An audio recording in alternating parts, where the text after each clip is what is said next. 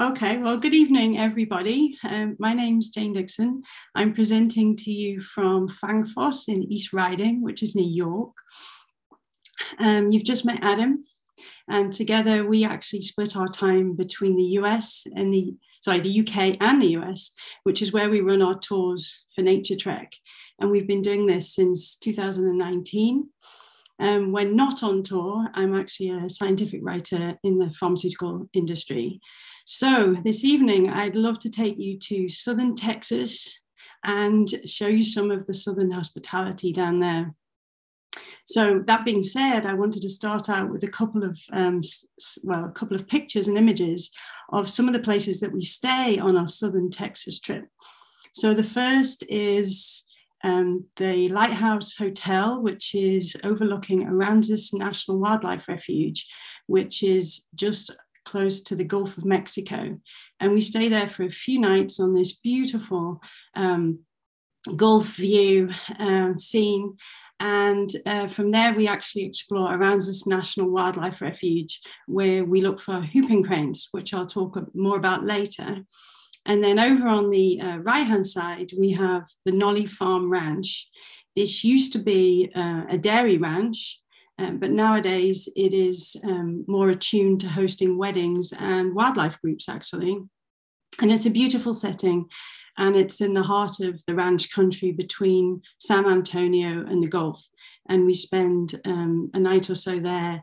And as you can see, the view is spectacular, looking from the ranch over the lake, where we can see sandhill cranes, actually, that Matthew was talking about earlier, and plenty of other wildfowl. And we have access to a lot of the ranch, so we can explore it and find all the wonderful wildlife that there is to see there.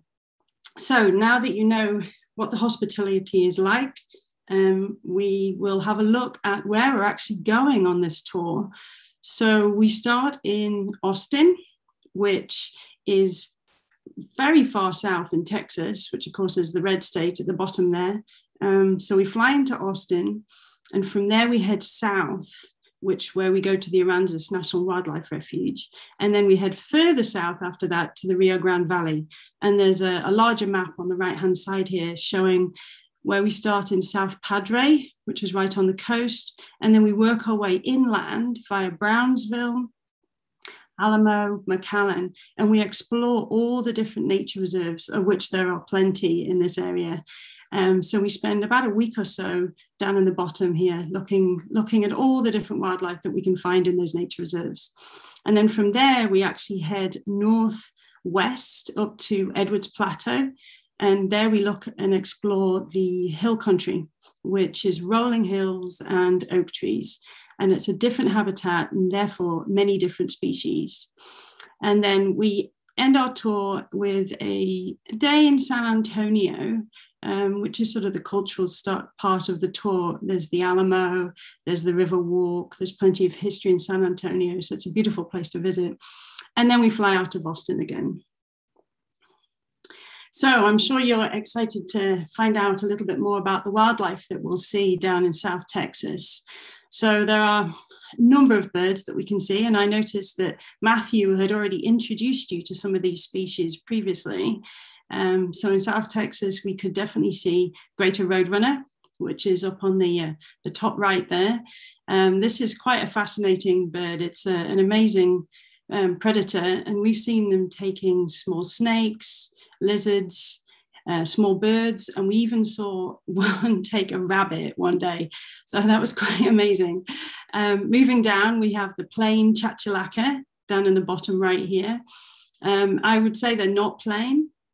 They live in family groups, and they're quite large birds, sort of chicken size or slightly bigger, and they spend a lot of time making raucous noises and foraging in the undergrowth. So you tend to hear them before you see them. Much more diminutive is the beautiful, flashy vermilion flycatcher. So even though it's small, you're not going to miss that beautiful red flash as it flies up from a bush to get its prey.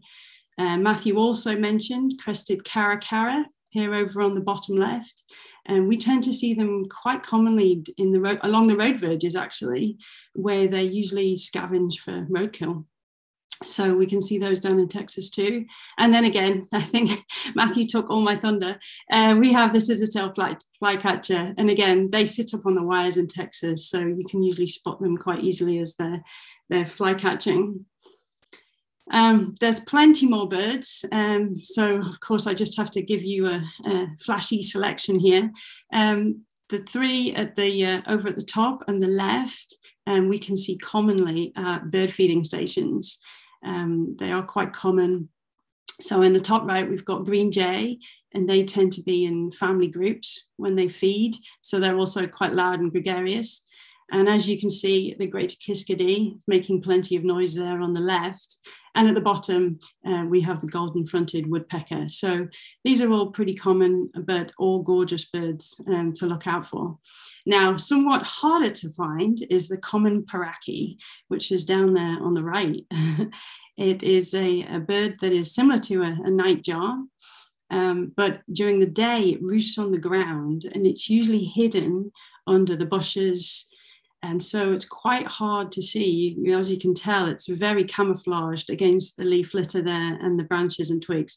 But we have a few sites where we know they are. So we'll pay special attention in those areas to try and find them, because they are a wonderful bird to see. And it's not just birds, there are also plenty of mammals too. I just picked a few here. I think again, armadillo, 9-banded armadillo found in Florida. They're also found in southern Texas. They are quite amusing to watch because they spend most of their time with their noses in the ground and searching and digging up ants, termites, and other invertebrates. And again, like the plain chachalakas, you probably hear them before you see them because they're always snuffling around in the undergrowth. But I find them quite fascinating. Down at the bottom, this is a javelina, collared peccary. It does look like a pig, but they split off from pigs many, many years ago. Adam mentioned that they're also found in Arizona too. The females and the young hang out in family groups, and the boars tend to be solo.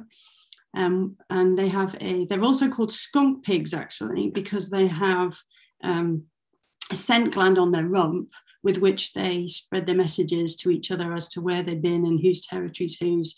And so it's great to find those. And there's quite a few in southern Texas. And then up in the top left there, we have eastern fox squirrel, which is the largest tree squirrel in America. So we'll take a look for those. And some of them are very, very red, actually. This one's quite gray. So we will be looking out for everything. We'll also be heading out on a couple of special trips, the first of which is a boat trip into Aransas National Wildlife Refuge. And we shall be going there particularly to look for the whooping cranes. Once upon a time, back in the sort of early 1900s, there were probably less than 20 whooping cranes left. Nowadays, there are well over 500 individuals living in North America. So that was a successful turnaround of this species. They spend their summers in the north breeding, and then they come down to the south in Texas and Florida, actually, for the winter. But there are a couple of resident families actually in Aransas National Wildlife Refuge. So we'll be heading out early in the morning on the boat, as you can see, and we'll be looking for those. And there's plenty of other wildfowl, water birds to see on the boat trip, and also bottlenose dolphins. And the other special trip we'll be doing is, while we're in the hill country, we'll be visiting a bat cave. So the Mexican free-tailed bats spend their winters down in Mexico, but then they come back north from spring till autumn. And there are hundreds and thousands of them living in this particular bat cave. And so we'll be there in the evening to watch them fly out. And apparently it is an amazing spectacle.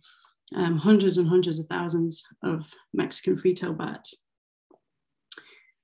Now, also in southern Texas, we have plenty of butterflies. It is a fantastic place to go if you're really interested in butterflies. We have the National Butterfly Center, which is down near McAllen, which we'll be spending probably a couple of mornings in exploring their gardens. And the great thing about Southern Texas is there are lots and lots of different butterfly gardens as well, not just the Butterfly Center. So we get plenty of opportunity to look for some of the specialty species and the residents, of course. And some of the beautiful, I think personally, some of my favorites here are Mexican bluewing, guava skipper, and red-bordered pixie. And there's plenty more than that. There are hundreds. So, and you get lots and lots of specialties coming up from Mexico. And of course, we can't go down there without seeing reptiles and amphibians. The first of which is the Rio Grande leopard frog, which we see occasionally, but it's a wonderful frog to see. There's the other frogs as well, which are the one in the other corner, the right-hand corner. It's the green tree frog. Now we have to make a special effort to look for these because they're nocturnal and they're usually found on the windows and walls of buildings. So we'll take a special look at a couple of places where we stay. And then the reptiles, we've got the alligator up in the top right there, and of course Texas horned lizard, which are amongst my favorite of the lizards.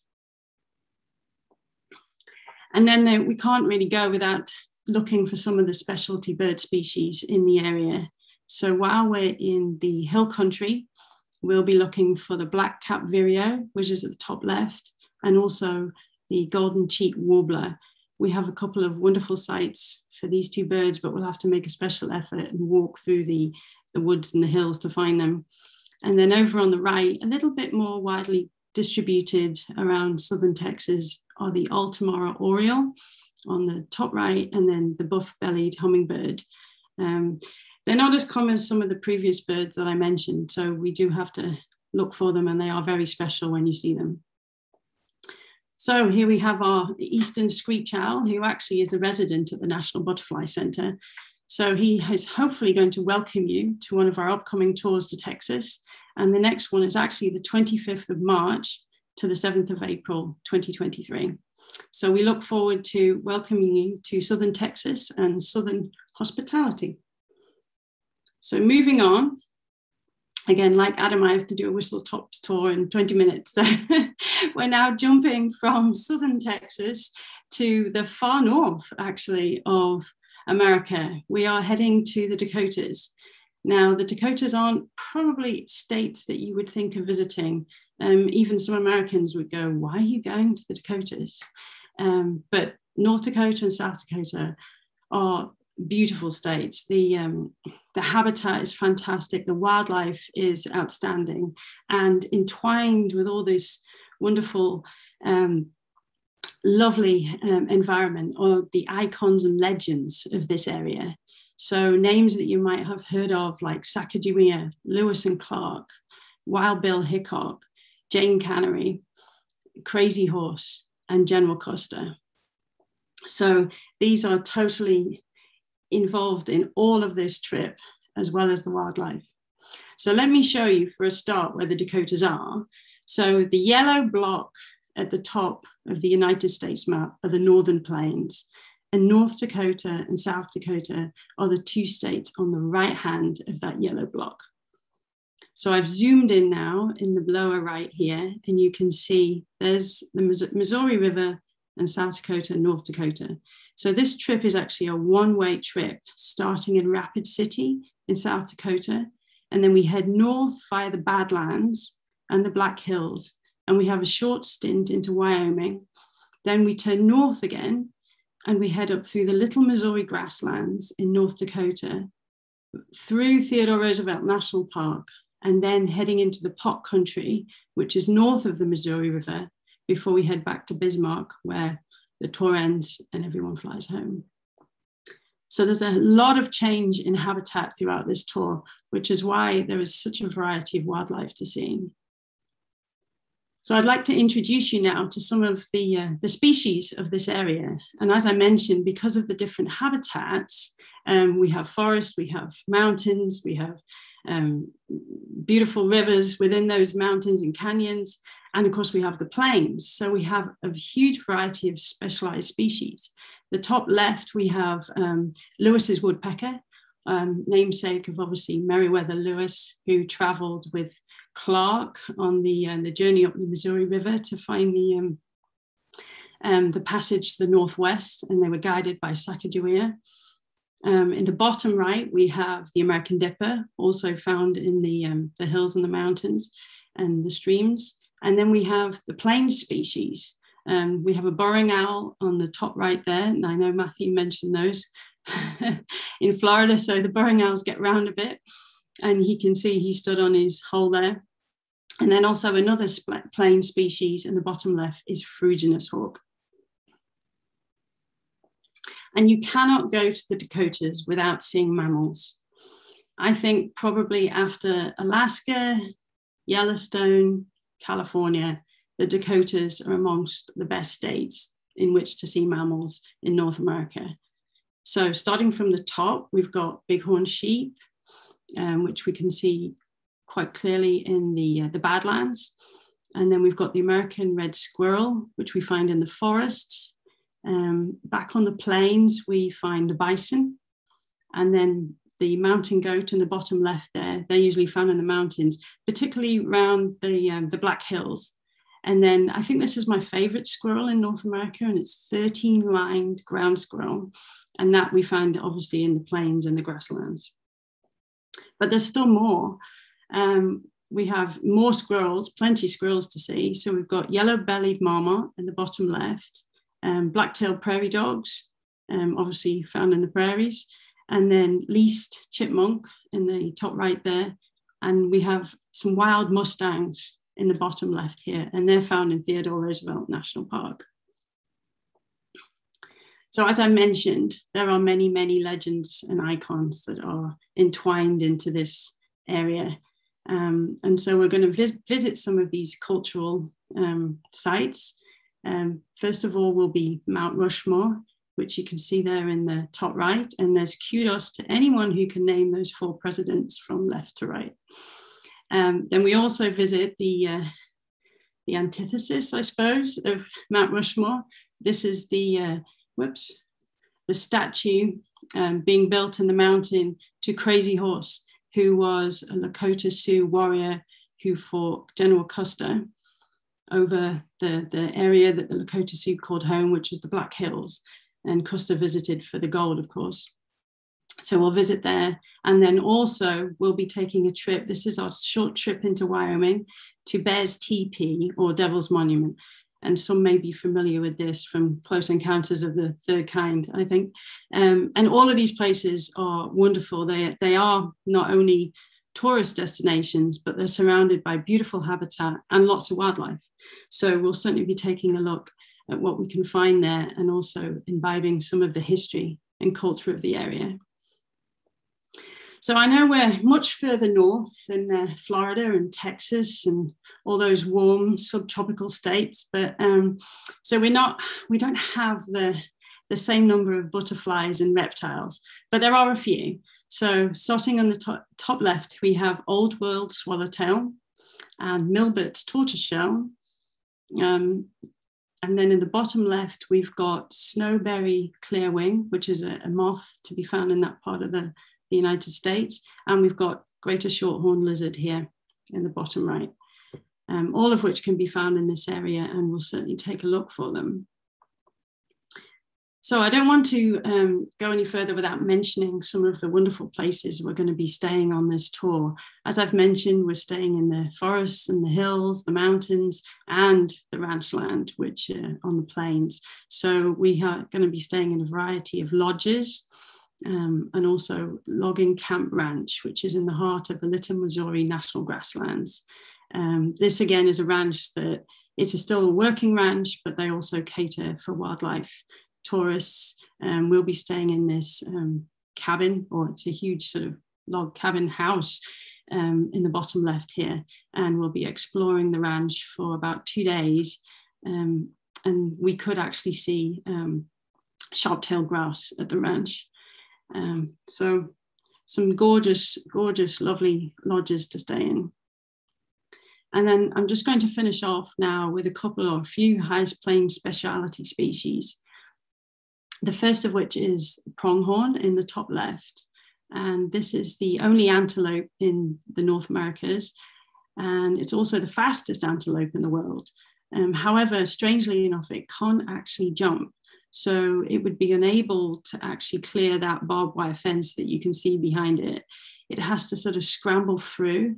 So it's quite amusing when you have to see them struggle their way through a fence, but they can do it. So we'll certainly be taking a look for those. This one was a lone male, whereas you normally see them in small herds. And there's also on the right here, we have a chestnut-collared longspur, which is a type of bunting, also found in the high plains. So we'll be taking a look for those.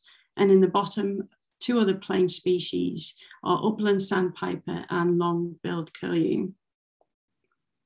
So as you can see, there are plenty to see in the Dakotas, plus all the wonderful landscapes and scenery and culture. So here I have a couple of slides of the scenery. The left-hand side is the Badlands of South Dakota. And then up on the right there is the Black Hills of the Dakotas, which is where Spearfish Canyon lodges, where we'll be staying.